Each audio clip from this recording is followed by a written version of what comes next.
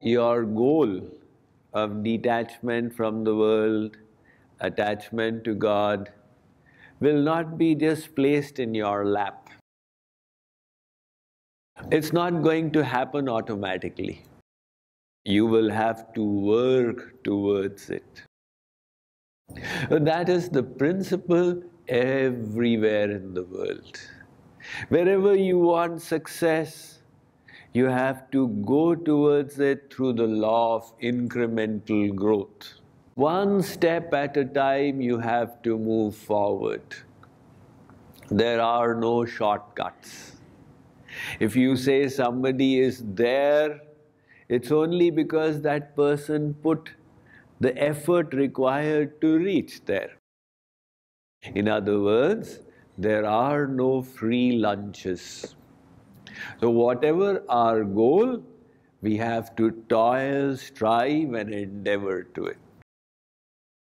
If you say, well, Swamiji, the goal is achieved by grace, why doesn't the Guru grace me? Well, the goal is achieved by grace, but that grace has a rule. The rule is, it's a divine rule. We will only receive the grace to the extent of our surrender.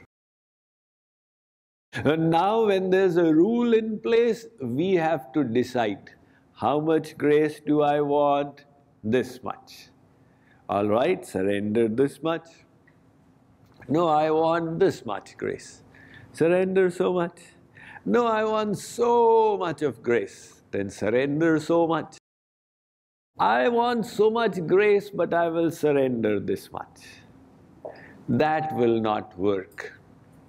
The law is irrevocable. In other words, God's grace is in our hands.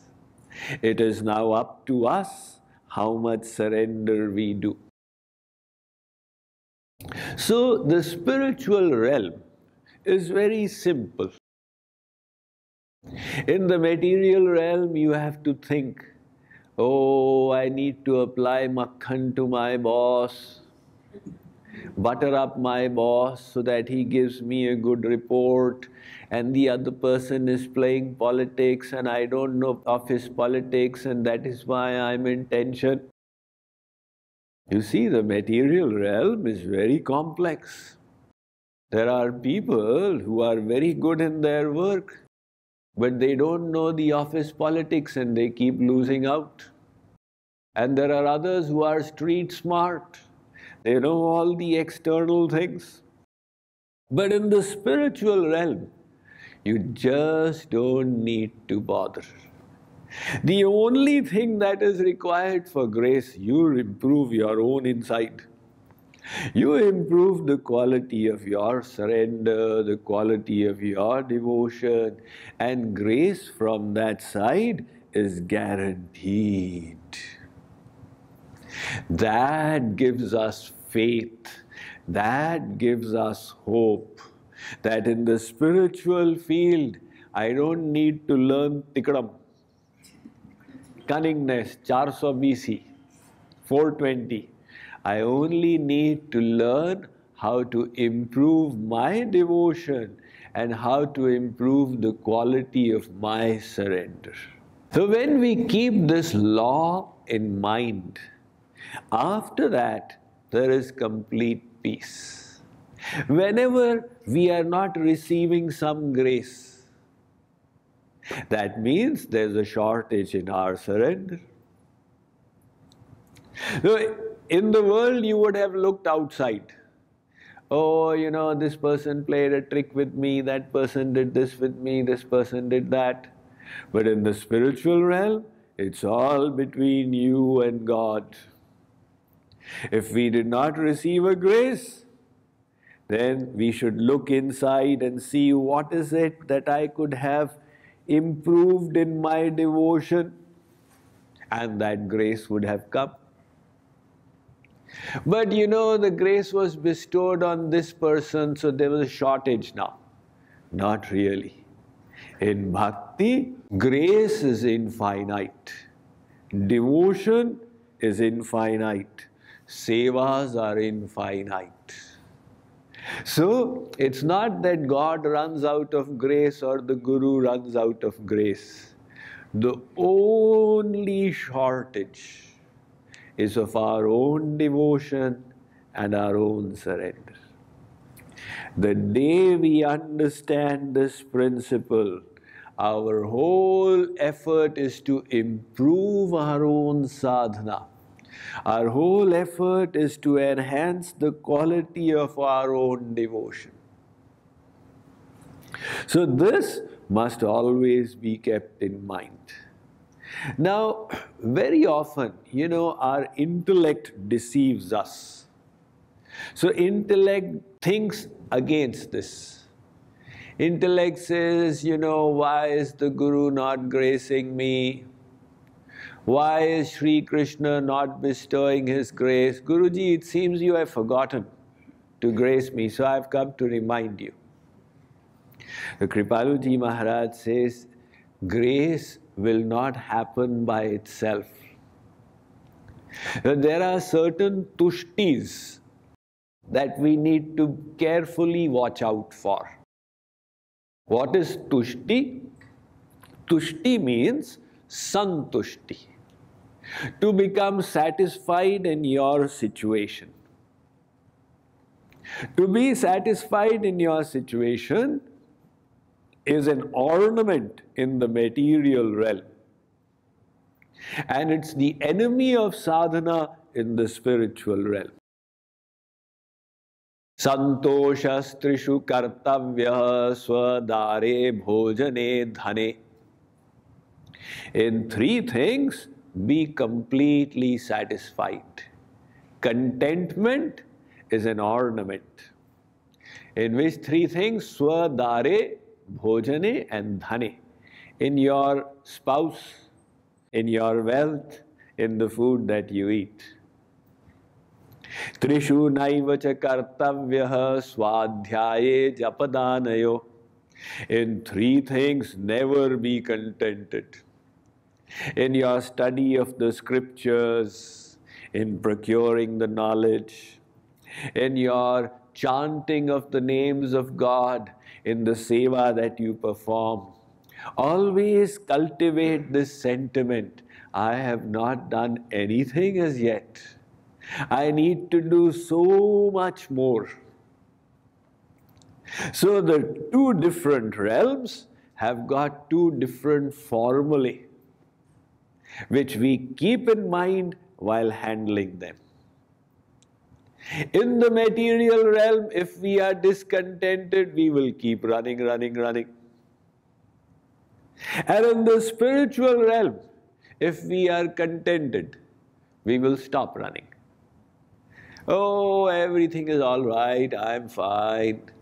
Then the speed of our sadhana will either reduce or stop completely.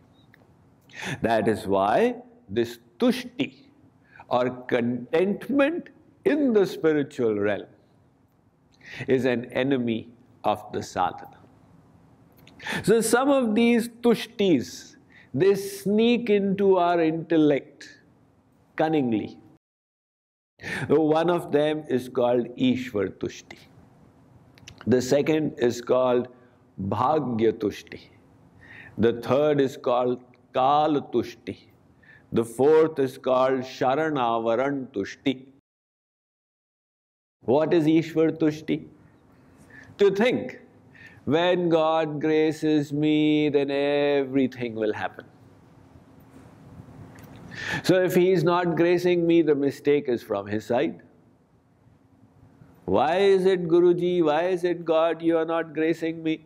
You grace so and so, so and so, so and so. Now what is happening out here? For surrender to God, we are assuming God to be the cause.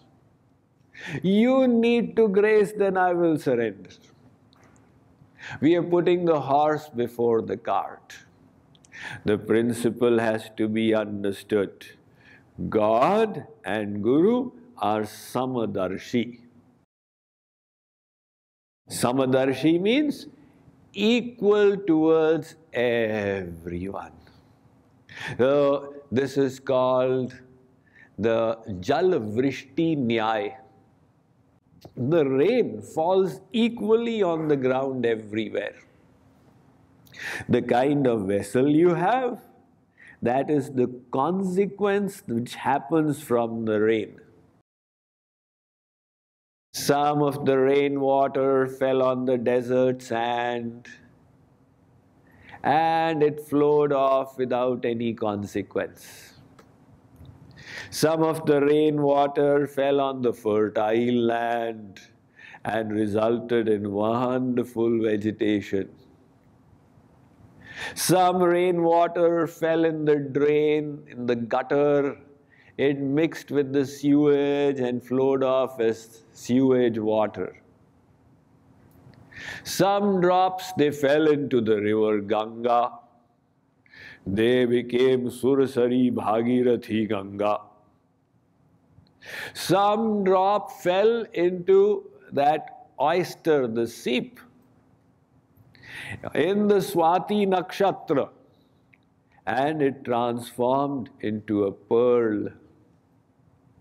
Another fell in the cacti and transformed into a thorny bush.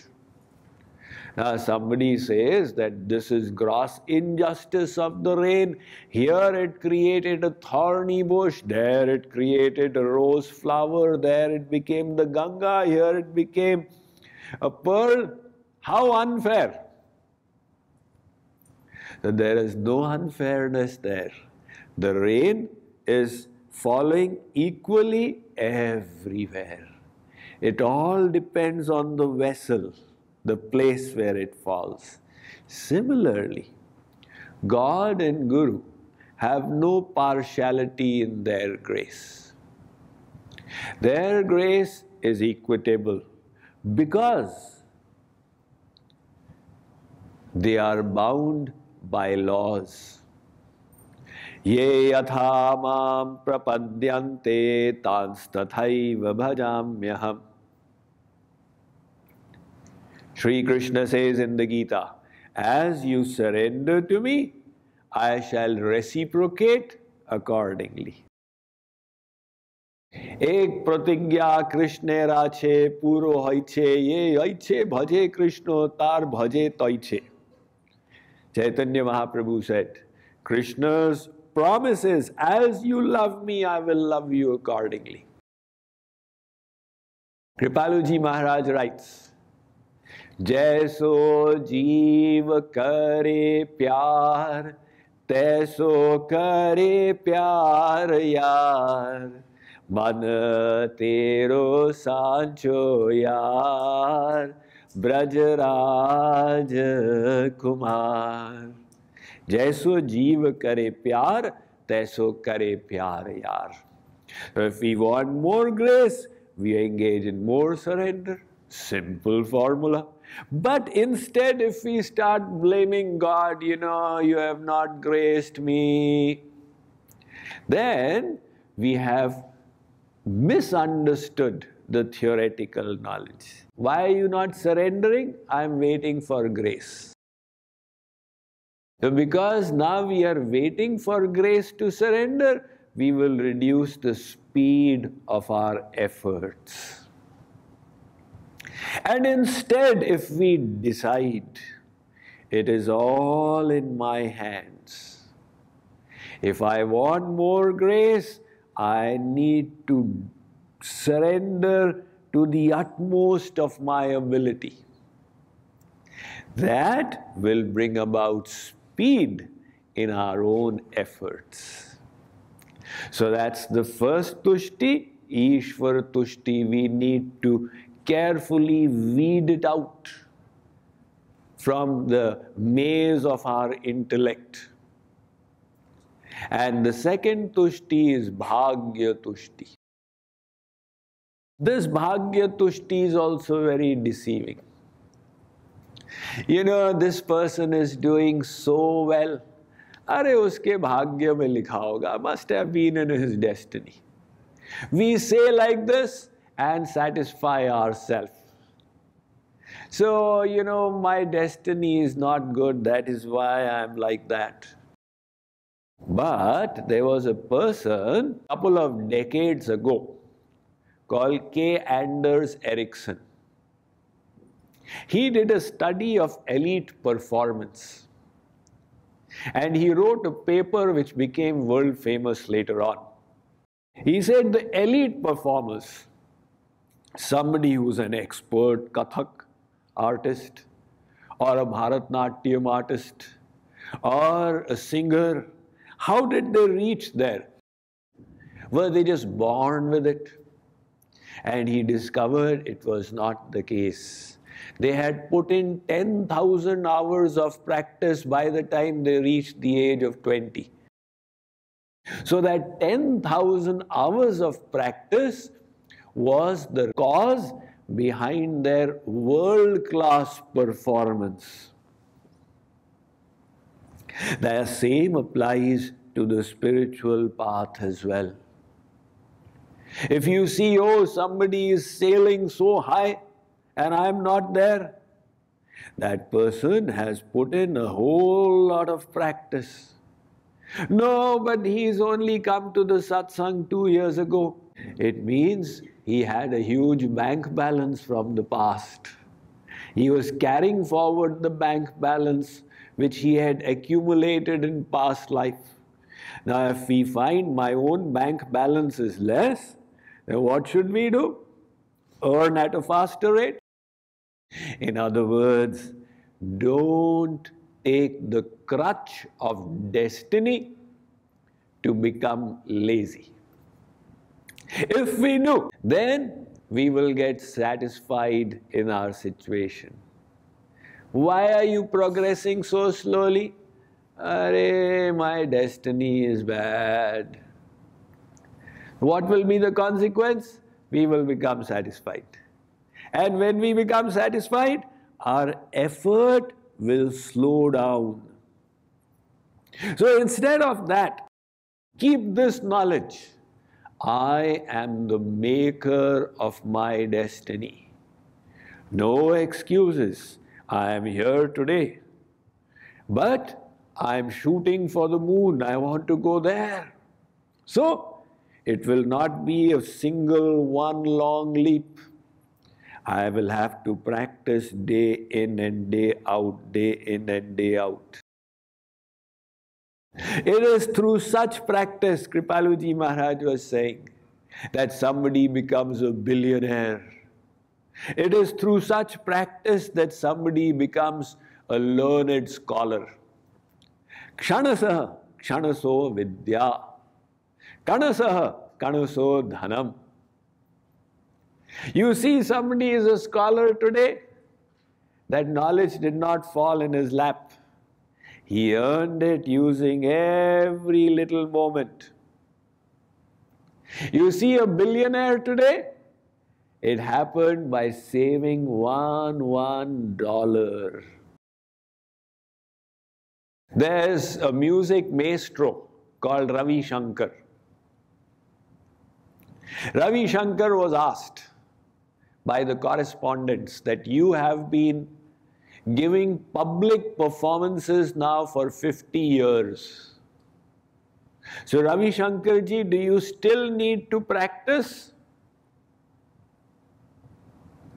He said, if I don't practice for 1 day, I know the flow is not there.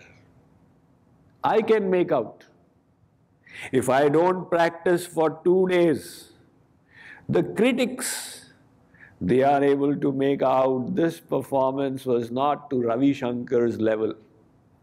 If I don't practice for 3 days, the common audience is also able to note the difference. So, anabhyasena visham vidya. You may have wonderful knowledge, but if you don't practice it, it will start dwindling and evaporate. That is why abhyas, abhyas, abhyas. Practice, practice, practice. You want to go quickly to the goal? Increase the speed of your practice. You say, I want to develop this virtue, control of the tongue or whatever. Practice more, more, more. In other words, it is always effort that will lead to the results. There are no shortcuts, there are no free lunches. So, bhagya tushti, be wary of it. The third is kala tushti. What is kala tushti? Kala tushti is waiting for the right time. Do bhakti.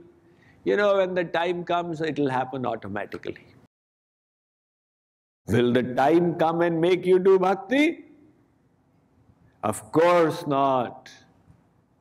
It is not that time will come and make us do bhakti. Time is passing away. Every moment that goes by is gone forever. It will never come back. Hence, Chanakya Pandit had said, Sahanes tanmah chidram samohaha savibhramaha yanmuhurtam kshanam vapi vasudevam jana chintayet. The biggest loss in your life, the biggest calamity, the biggest tragedy, the biggest reversal is what?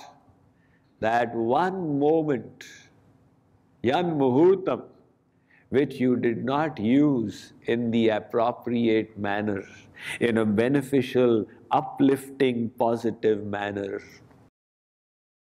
So, time is an invaluable resource, and time must be very carefully spent. The people who succeed in life are those who know the value of time. People ask me, Swamiji, when I give the public speech, Swamiji, can I have your email? I say, if I give email means I have to give you time. First, I have to decide, is it worth it? You start coming to our regular congregational satsang, and then I'll give you the email, but not otherwise. Or people will, in India and all, the moment they see a Baba, oh, Swamiji, I have got a question on the railway station, everything. So why spend 15 minutes with this guy instead? Do contemplation for 15 minutes. So time is an invaluable resource. You must realize that you can purchase so many things in life, but you can't purchase time. It is only passing by. The only option you have is how will you invest your time. And that will make all the difference. Some people, they waste their time. Some people utilize it. And those who are effective make the best use of their time. That's what makes all the difference. So don't wait that the time will come and it will make me do bhakti automatically. The kala tushti also needs to be rejected. And the fourth is sharan avaran tushti. Sharan avaran tushti is what? It is a hypocrisy that has crept in unknowingly. So we are fooling ourselves. Sharan avaran tushti means to say, I am surrendered, nothing is mine in the world. And having said that, become contented. In other words, to talk of Sharanagati with the mouth, but not do it actually. And having said it, become contented. Everything of mine belongs to the Guru. Now the statement is very right. It is a statement of Poon Sharanagati, complete surrender. But the person does not actually believe it from inside, does not implement it from inside. And having said it, he is content. Sab to Bhagavan ka hai. Like, let us say, you call the Babaji to your home. Now, you know, sadhus and babas, they are of free mind, no bonds. So he asked, "Arey, bhai, this such a big house, whom does it belong to?" "Guruji, it is all yours." The statement is perfect, right? From his mouth, he's saying the right things. It is all yours. Acha, and that car outside, whose is that? "Guruji, it is all yours. And this fridge and this TV and all. Guruji, nothing in this house is mine. Everything belongs to you." So Guruji said, "Well, you know, I did not know there's so much of my property lying out here." You get that U-Haul, put it all in there and send it to my ashram. Now the person thinks, "Oh my, what kind of a guru is he?" "Guruji, what kind of a sadhu are you? Before this, I told to 20 sadhus, it is all yours. Nobody said send it to my ashram." "Have you taken sannyas recently?" So, people, they give statements of Poon Sharanagati, but don't do it from inside. And having said it, they become contented. "Oh, I'm totally surrendered. Because I've said Shri Krishna Sharanam Mama. And I've put a sticker in my shop, Shri Krishna Sharanam Mama. So when the Yamdoots come, I'll show them the sticker here." This is Sharan Avaran Tushti. So all these kinds of tushtis need to be lifted and thrown away. In the Ramayana, Uttarkand, you know, the Uttarkand has got the Gyan in it. So Tulsidas ji writes, "Nara tanubhava varidhi kah bero sanmukha maruta anugraha tero." By the grace of God, we got the human form. By the grace of God, we got the knowledge and the satsang. By the grace of God, we got a guru as well. Now the whole situation is favorable. Everything is in place. We've got the guru, we've got knowledge, we got the human form. Jo na tarai bhavasagara nar samaj asapavai so krita nindaka mandamati atama gati jai. Yet, if somebody is not striving, having got all these graces, Atama gati jai, Tulsidas ji says, he is killing his own soul. This is the real Atmahatya. You know, when people do Atmahatya, they kill the body. But the real Atmahatya is the killing of the soul. Atmahatya. Tulsidas ji says, my, all the graces, you have squandered them all. I got so many graces, and yet I wasted them all. And why? So he says in this next verse, "So paratra dukha pavai sir dhuni dhuni pachitai kalahi."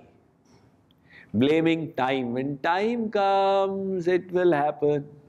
Karmahi. Blaming destiny. If destiny wants, it will happen. Ishvarahi. Putting the blame on God's grace. When He graces, it will all happen. Mithya dosha lagaya. Wrongly putting the blame or the responsibility on all these things. Mithya dosha lagaya. In other words, what we were supposed to do, we did not do. And we leveled the responsibility and the fault on other things. Why does this happen? The intellect has got wrong knowledge in it. Hence, with this Tattva Gyan, we need to correct the intellect. And then inspire ourselves to put the best foot forward, to put in our best efforts. So hence Kripaluji Maharaj is saying, Hari Anurag, attachment to God. Viraga Jag, detachment from the world. Aapu hi aap na hoy, it is not going to happen automatically. Manate bhajan kiye bina bhakti na pave koi. Without doing sadhana, nobody will reach the goal. Now it's up to you how quickly you want to do it. You know, I wish to attain God in next life. All right, then slow down. No, right now my goals are different. I'll attain Him after 10 lives. All right, that's up to you. In other words, the speed is all in your hands. There is one thing that God has given to us all. The freedom to choose, the free will. That is the one thing the soul has got. Everything else, this body is made by God, the air, the strength that we have. But the one thing we have is the free will to choose. What choices you make, that is where you will find yourself. You made a set of choices, and that is why you are sitting doing sadhana on a Monday morning. Now that was the result of some choices, right? Now if you had made different choices, you would have found yourself in a different place. No, you made some right choices. That's why you reached to such a level. But it's not enough. It's not enough. Because God needs you to correct the insight. You got to go deeper. Should I think this or should I think this? You're sitting in the kirtan, should I think about my home and what will be happening there, or should I think about God? So the choices are in our hands. And what is Sharanagati? What is surrender? At every moment to choose God. At every moment to choose His happiness. Surrender is a moment-to-moment process. Every moment you need to surrender.